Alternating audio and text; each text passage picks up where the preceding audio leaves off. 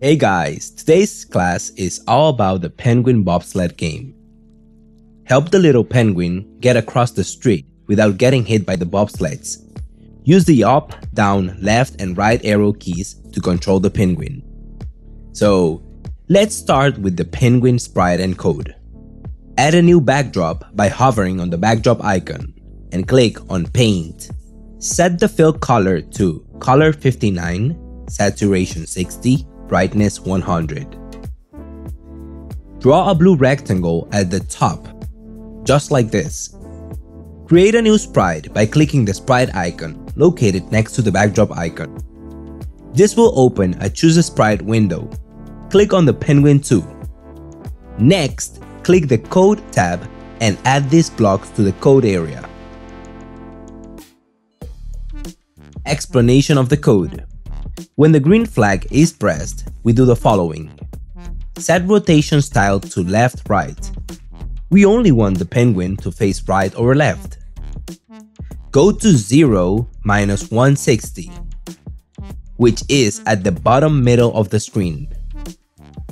Then we enter repeat until loop, which uses the touching color block as its condition. The repeat until loop keeps the penguin moving until it touches the blue color, the blue rectangle at the top of the screen. Make sure that the touching color block is set to the same fill color, Color 59, Saturation 60, and Brightness 100, as the rectangle. If the penguin makes it across, we move it at a final 20 steps and have it say, "Woohoo!" To the right side, we have our when key press blocks to control the direction of the penguin. This should be familiar to you by now. Bobsled, sprites, and code. Create a new sprite by clicking the sprite icon located next to the backdrop icon. This will open a Choose a Sprite window. Click on the penguin too, same as above. Next, click the Costume tab. Select the third costume and draw a bobsled using the brush tool. If you forgot how to use this tool, visit Down the River course. Your sled should look like this. Next, click the Code tab and add these blocks to the code area.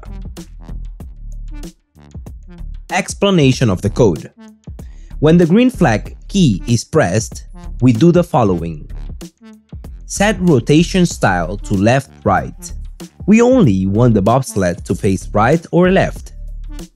Then, we enter a repeat until loop, which uses the touching block as its condition. The repeat until loop keeps the bobsled moving until it touches the penguin. We have the if on edge bounce block, which means if the bobsled touches the edge, then bounce, turn around. If the penguin hits the sled, say game over and stop all scripts. Now, we need to add 3 more bobsled sprites. Instead of creating a new sprite and writing code for each sprite one by one, there is a faster way. Anytime you want to make multiple sprites that are similar, you can just duplicate the sprite. Let's do that for the bobsled sprites. Right-click on the bobsled sprite and select Duplicate. Repeat this 2 more times. In total, you should have 4 bobsled sprites. You will notice that the code for each sprite was also duplicated. Here is the finished game. And there you have it, all done. Have fun and don't get run over.